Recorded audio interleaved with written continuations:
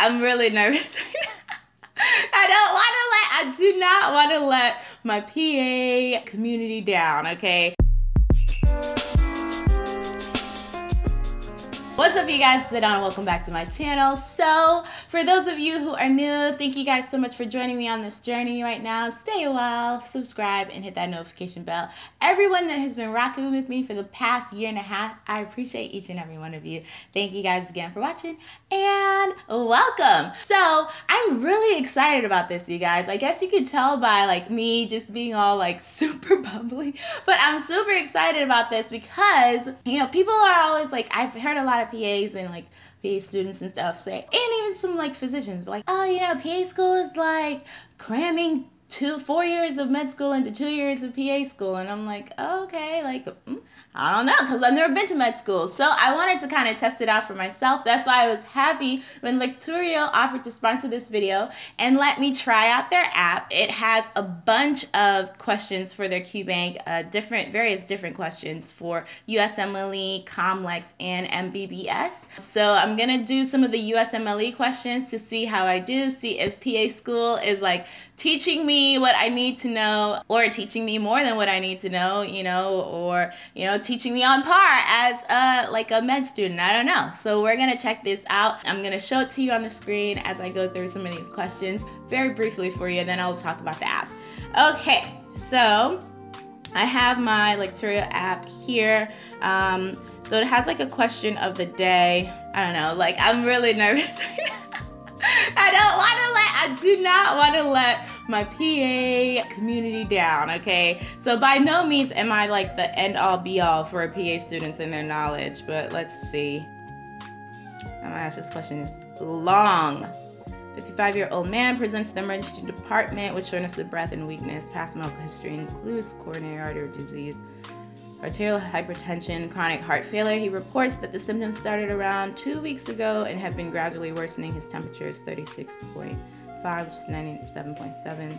BP 135/100, heart rate 90, respirations 21, O2 sat 94. On examination, a mild JVD is noted.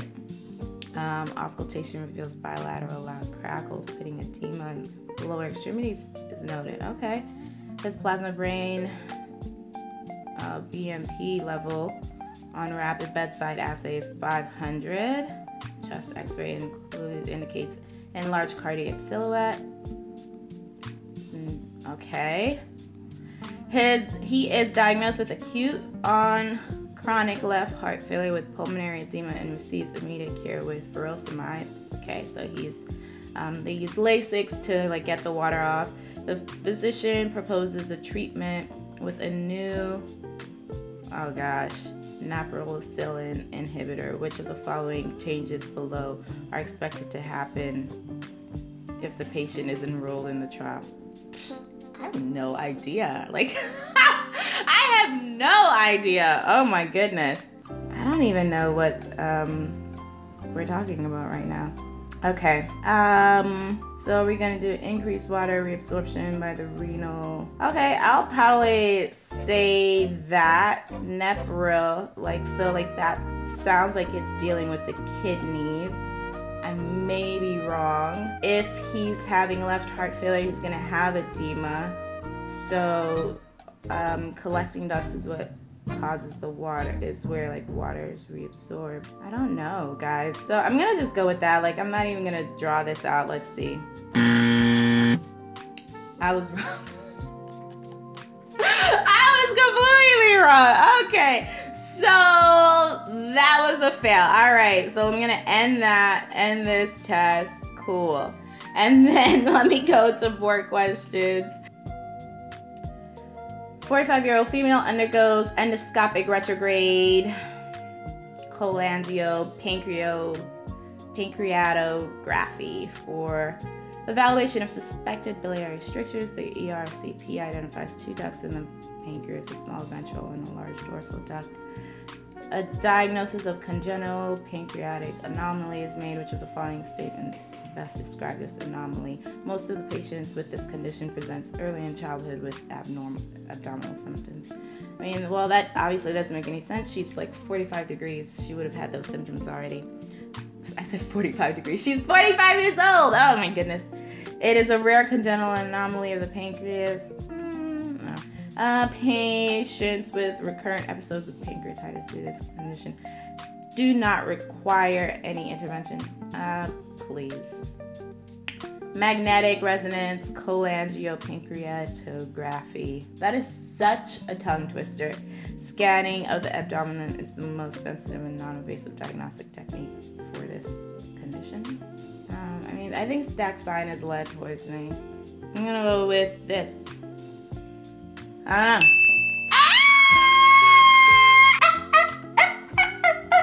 I got it! All right, PA school, you are on it with that one. Well, I am glad I got that. Oh my goodness, like, I don't know, like, am I sweating? Am I sweating yet?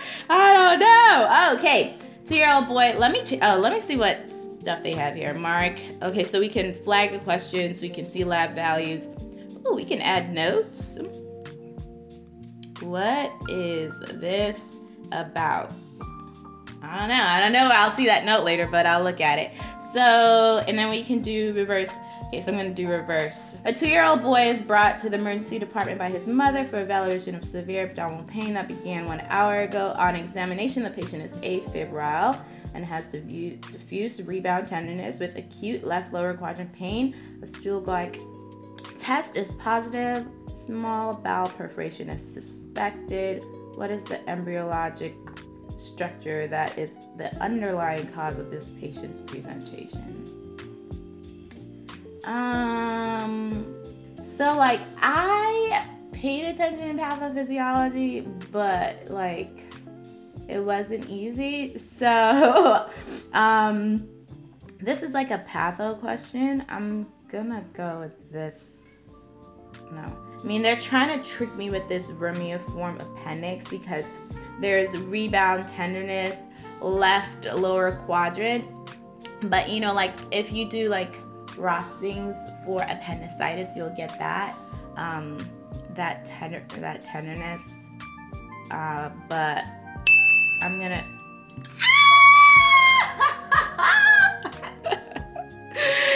Okay. Yes, a Meckel's diverticulum. Okay, so it extends outside of the ileum.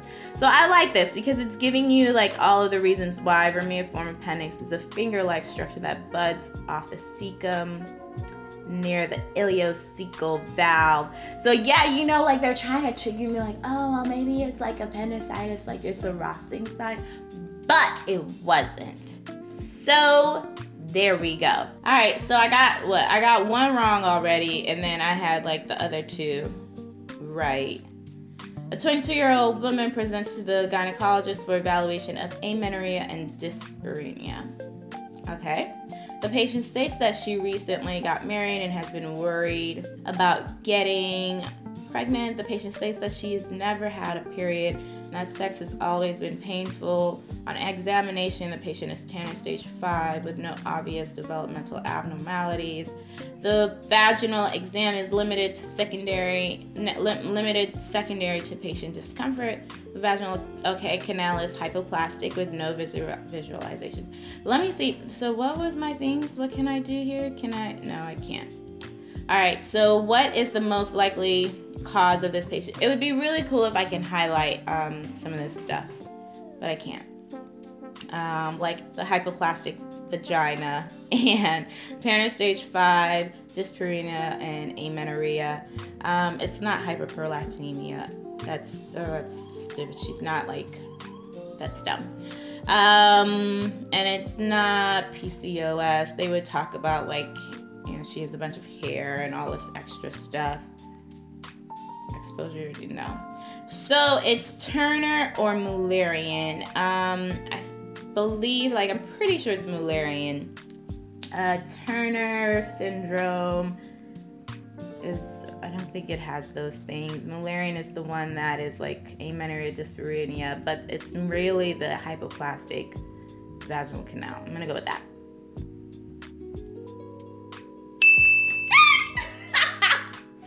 I am killing it, and I am excited about that. The Mullerian duct, also known as the, is an embryologic structure found in both male and female embryos.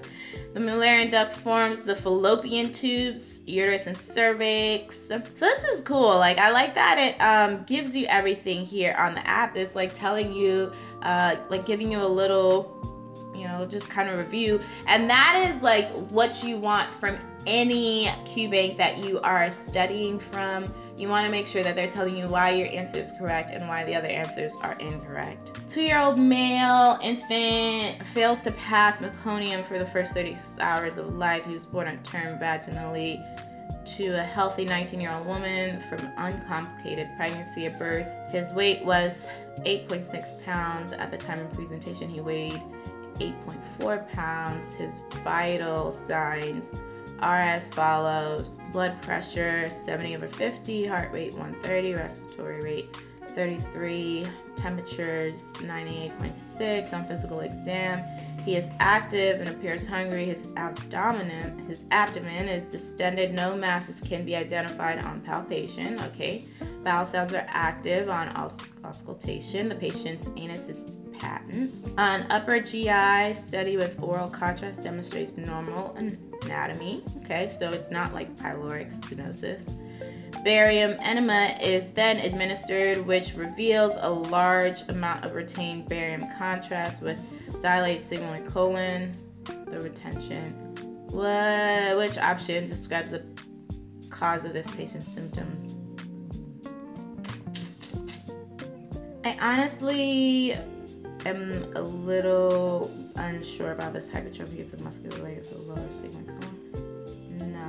All right, so if there's retention of the barium contrast with a dilated sigmoid colon, I'm gonna just go with I don't know. I don't think it's that. I don't know. I'm gonna probably go with this. I probably got it wrong, but we'll see. I got it wrong, y'all. I feel bad. Not okay. Not okay. All right, last question. A 17-year-old female presents to the OBGYN clinic for evaluation of primary amenorrhea. Like, I need to make sure that I get all these OBGYN questions right, because this is definitely what I want to go into, and so it's going to look bad for me if I get these wrong. She is well-developed, with well-nourished female who looks her stated age. She has reached Tanner stage 4, breast and pubic hair development. The external genitalia is normal in appearance. She has an older sister who underwent menarche at 12. A speculum exam reveals a shortened vaginal canal with no cervix. No uterus is visualized during ultrasound, but both ovaries are noted. What is likely pathophysiology underlying this condition? Again, pathophysiology. So exo is Turner's, so that's not it. Ovaries to produce estrogen? No. Genotype XXY, that's Klinefelter's. This is like Mullerian again. So Mullerian, it's one of these ducts, but I think it's the parameson. Okay, come on.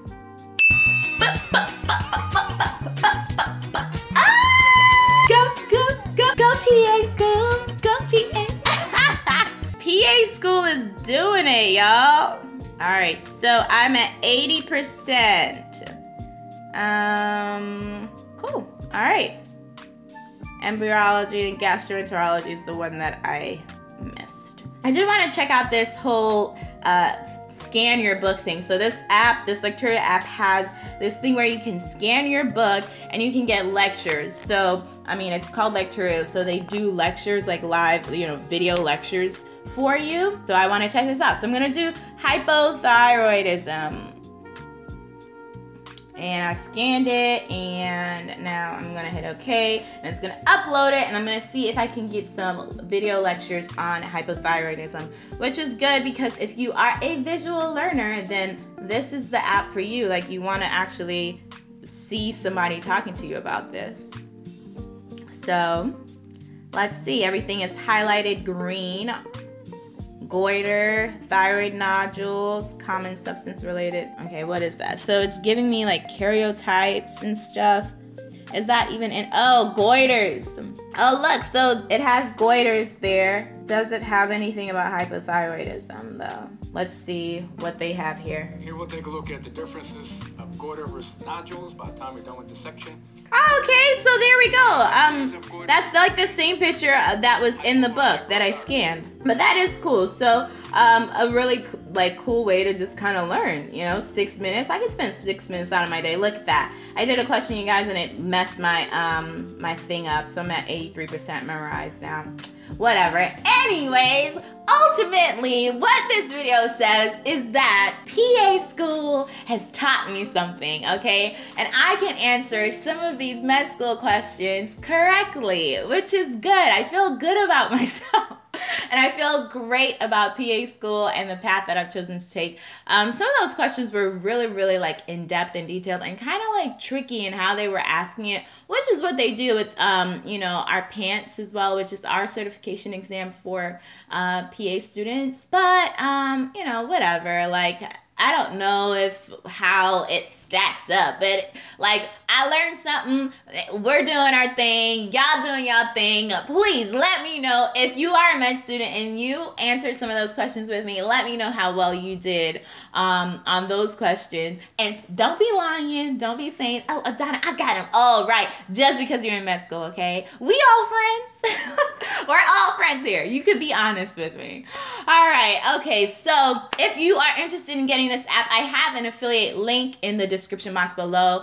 So please use it. Absolutely use it. If you're a pre-PA student and you kind of want to check out what some of these questions may be looking like, or a pre-med student, check out the link in the description box below as well. This is good, like I said, for PA students in that you can just have more exposure to questions and the material. So it's a good option for you in that sense. It is not specifically geared towards the PANTS, so that is a downside to it, but you will still know the material and you will know it inside and out if you are actually going through these questions day in, day out, and just kind of looking at all the lectures that they have available to you. So be sure to do that. Leave a question in the comment section below for me if you have any questions on this or anything else.